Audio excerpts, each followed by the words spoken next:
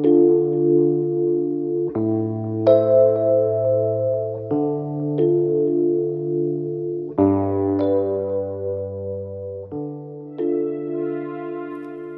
the Lord. Today's devotion is from Psalm 105, verses 1 through 5.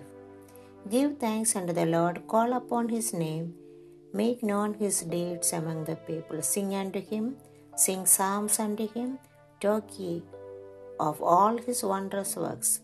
Glory ye in his holy name. Let the heart of them rejoice that seek the Lord. Seek the Lord and his strength. Seek his face evermore.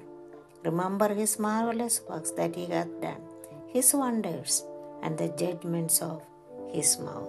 Psalm 105 verses 1 through 5. We are asked here to praise and thank the Lord for what he has done in our life, for his faithfulness and wondrous works in our lives. When the Lord answers our prayers, and when we enjoy the blessings from our Lord Jesus, we are reminded here to proclaim his goodness to others for his own glory. They are not to keep for ourselves.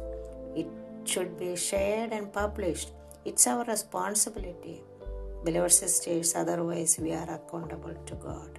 May we call upon him always, sing unto him, talk about his wondrous works, his faithfulness and righteous judgment. May we glorify his name and rejoice in him.